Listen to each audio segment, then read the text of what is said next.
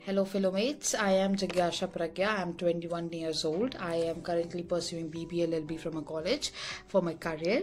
I am very much interested to teach students of class 1 to 5 of all the subjects that they have, either CBSE board, state board or ICSE board.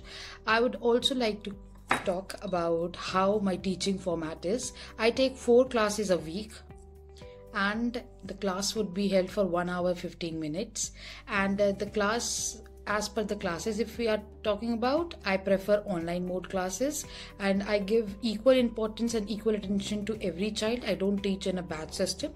I have already taught from my class 11th and 12th, and I have a experience of teaching for first 3 years, so I believe I am okay and a great teacher as per my past students and experience.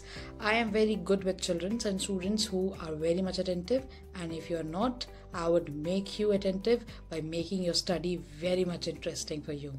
Therefore, I would like students to show active participation, and that's the format. And I can teach every subject as per your guidelines given by your parents or your requirement. Thank you. Signing off.